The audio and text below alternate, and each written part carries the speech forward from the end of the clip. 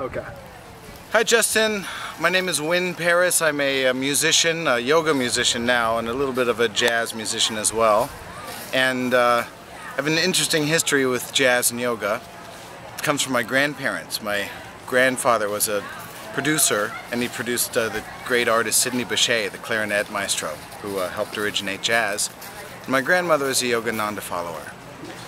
So, you know, I think the good karma that I got from my grandparents was I actually got to meet an authentic jazz clarinet legend, you know, incarnation of for sure, Sidney Bechet, and his name is Perry Robinson.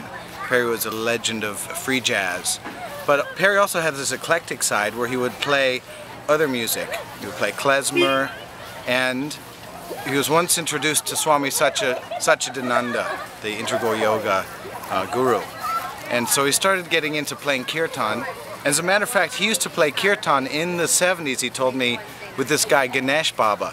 And Ganesh Baba was this, like, the physicist. He was a protege of Einstein, an Indian guy who gave up that to embrace becoming a guru, and he was the drug guru of the East Village in the 70s. So he would come and he would bring like a huge heaping, like, plate full of drugs, and all the hippies would like party out, and Perry would play the clarinet and do Kirtan.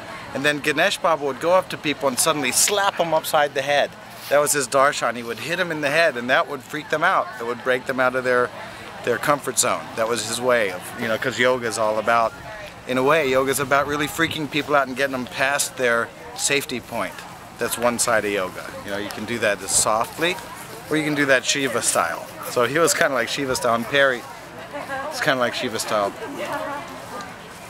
Sorry, someone might step on my food. So I met Perry, and he was this genius, he's like 72-year-old musician, and I took him out on a yoga tour. And one time we were playing at this place called Kripalu, which is this great center for yoga up in Massachusetts. And he said, hey, I have a buddy, a guy named Randy, he's this hot jazz drummer, why don't we bring him out on the gig? And already, you know, bringing Perry on Kirtan was a stretch. Because in America, Kirtan tends to be this kumbaya, three-chord, sweet little thing, you know what I mean? And Perry's like this far-out, dissonant jazz musician. So I was like, okay, well, we'll give it a shot. You know, got nothing to lose, we'll try it out. So we had this Kirtan, and Randy was like playing this out there, like jazz drumming, you know, kind of thing. And Perry was like fully blowing crazy notes on the horn, and still, it worked. You know, the people still got into it. I was surprised, because I thought, again, we're pushing the boundaries of what, quote, spiritual music is.